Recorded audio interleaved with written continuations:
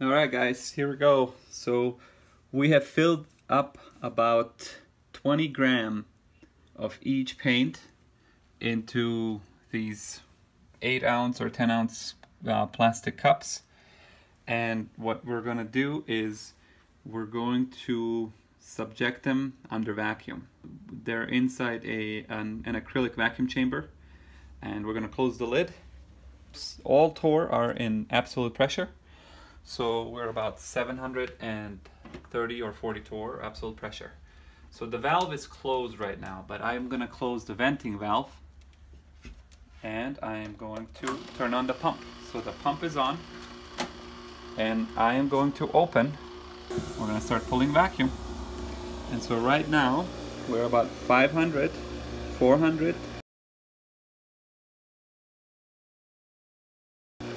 300, 250,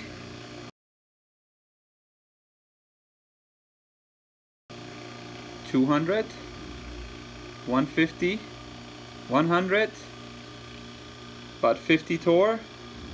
So once you pass about 30 Torr, this is what happens.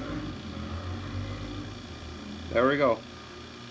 It starts boiling like crazy. We're at about 4 Torr right now.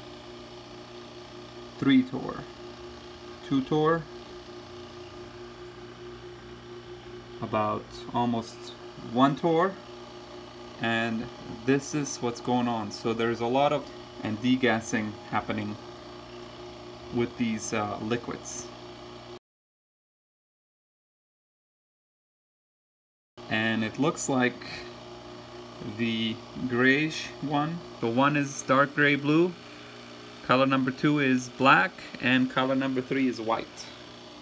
And so it looks like color number 1 is releasing a lot of gases.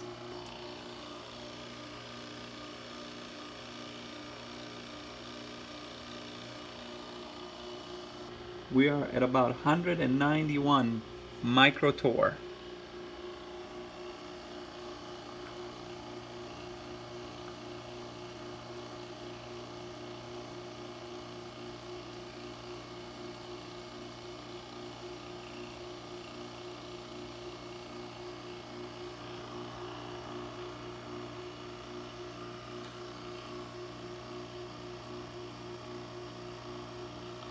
So we're about 3 minutes in, and it looks like that most of the gas from color number 2 and 3 has been removed. There is still some boiling going on. It is not as visible as with the color number 1.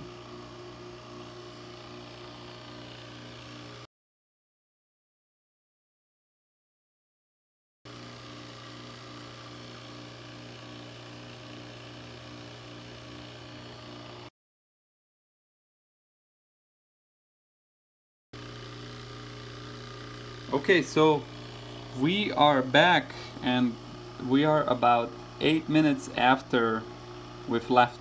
So we have let this degas for about 8 minutes.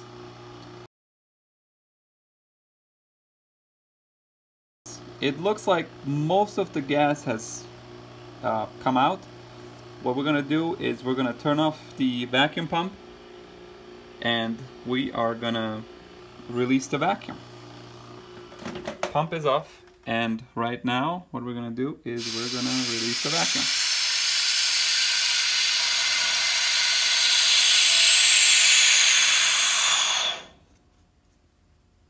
Here we go.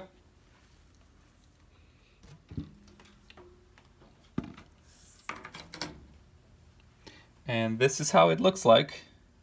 It's essentially degassed paint.